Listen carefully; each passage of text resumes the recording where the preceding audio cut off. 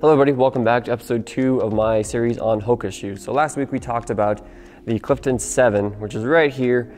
If you haven't watched that, I'll link that video up in the cards above. But this week we're going to be talking about the Clifton Edge, which is a little bit different, more performance oriented compared to the Clifton 7. So if you guys want to catch all my series on all the Hoka shoes, make sure you guys subscribe and hit that bell notification to get notified when I do post the new videos, which is going to be weekly. For this series. All right, so kind of diving in, we have these two shoes right here, the Clifton Edge and then the Clifton 7.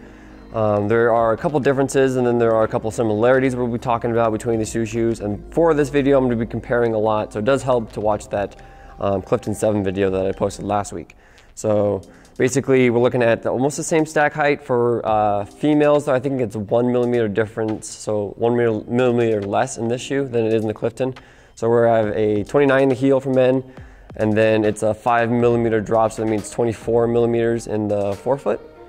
And then for women, it's actually going to be, I think it was 26 in the heel, and then also going to be, what was that? Yeah, 21 for the forefoot, or from heel to the toe. So those are going to be very similar in between the Clifton 7 and then the Clifton Edge right here. I feel like the mesh is similar, but not quite the same in these two shoes. I'm kind of going out of order here. Normally, I think I talk about the midsole next, but I really wanted to address, I guess, the heel counters in these guys. Very similar in both shoes. So look at the back of both of these guys, very similar.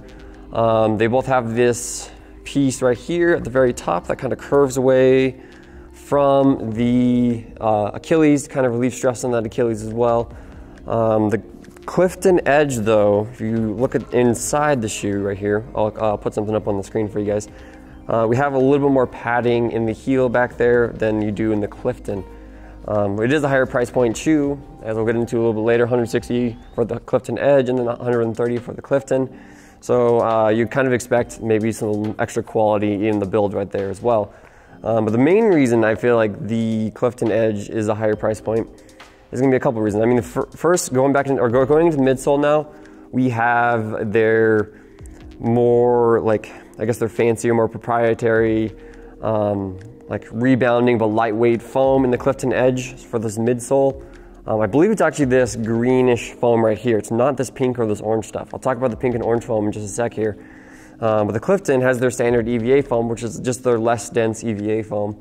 But this guy has that fancier EVA foam, which gives it a little more pop in the shoe, a little bit lighter weight, and a little more bounce and spring in that shoe. When we're looking at the meta rocker in these two shoes, we have the Clifton. They both have the meta rocker, so they both have that similar rocking shape, or that rock off the toes, and that quick kind of toe off that you get with that extra curvature in the toe.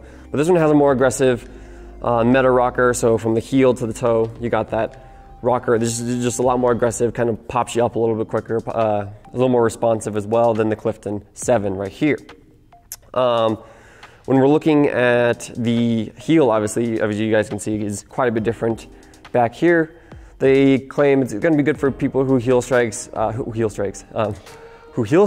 and kind of gives you a smoother transition into the forefoot or toe, just by having that extra piece right there to kind of give you a little more time to kind of come down off that foot. I'm not a heavy heel striker, and I actually really enjoyed this shoe, or I guess even if you get tired, if you're going downhill a lot too, that heel can help quite a bit. But I'm a pretty heavy forefoot striker, and I don't really notice the heel all that much. Maybe it feels a little bit different than the Clifton right here. But the whole shoe does feel pretty different from the Clifton in general. But kind of moving on, let's talk about the bottom of the shoes. So we got, or the outsole as we would call it, and this Clifton Edge has their EVA rubber blend. So they say high abrasion or something.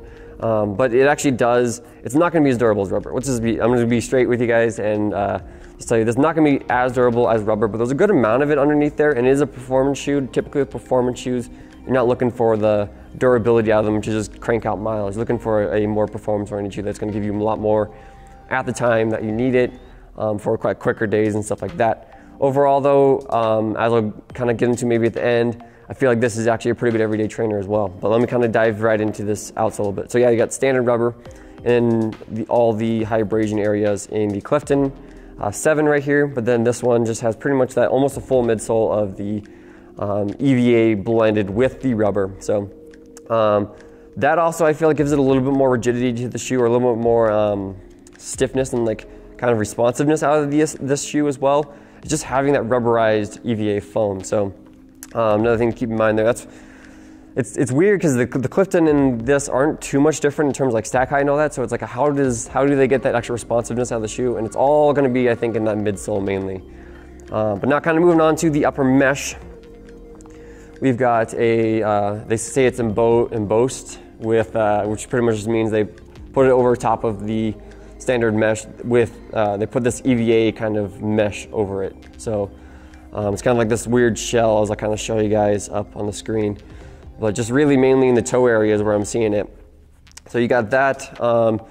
They both have gusseted tongues, and they're very similar gusseted tongues. So that's another similarity that these two shoes have. I feel like the Clifton Edge actually runs a little bit wider, in my opinion, just from the upper mesh compared to the Clifton 7.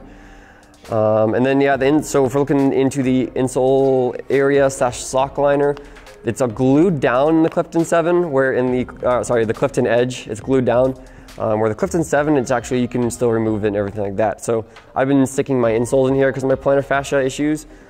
Still great shoe for plantar fascia, I feel like, but I do like to put my insoles in here, but I can't take out my insole or my sock liner unless I actually, so I can't take the sock liner unless I rip it out and remove all the glue. So I didn't want to do that, so I just kind of stick it right into there. And yeah, I mean, the workout you guys actually saw me doing in the Clifton Edge with Pat was actually, I think I did 6x800. It's my first workout back. So it was a 6x800 at threshold pace with 30 seconds rest.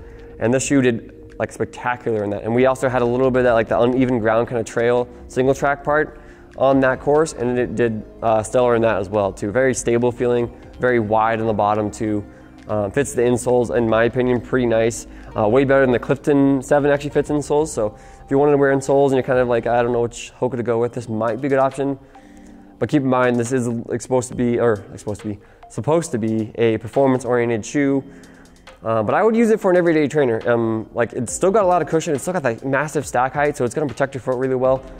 Very neutral shoe though, so no stability really in this shoe. So if you do overpronate, kind of like I do, insoles might be something to look at, or it does have a wider base though, so it might help a little bit with stability, but it's not really a stability shoe. Not going to give you even as much stability as the Clifton 7 would. So yeah, that's kind of my thoughts on the Clifton Edge versus the Clifton 7. And yeah, that price point is going to be $160 as $130, so it's going to be a $3 difference.